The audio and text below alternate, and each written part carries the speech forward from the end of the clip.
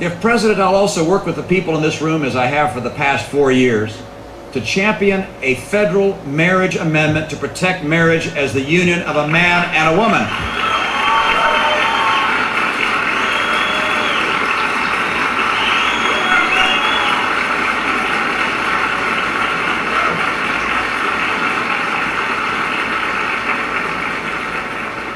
You probably know the history here.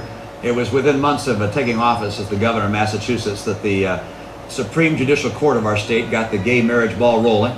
They said it was in our state constitution. Now, John Adams, who wrote our state constitution, would be surprised. It was not in our constitution, but it was in the heads of a one-vote majority of the bench to birth a new law without the benefit of democracy.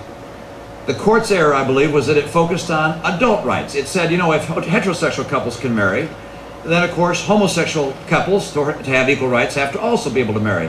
But what they forgot was that one of the primary purposes of marriage is the development and nurturing of children. Every child deserves a mother and a father.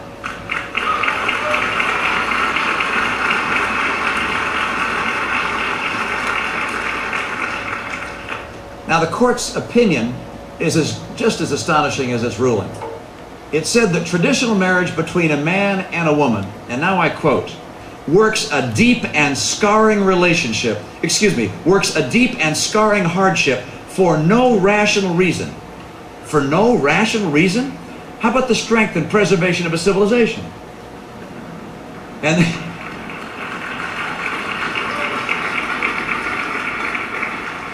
And of course, you know, this is no longer just a Massachusetts issue.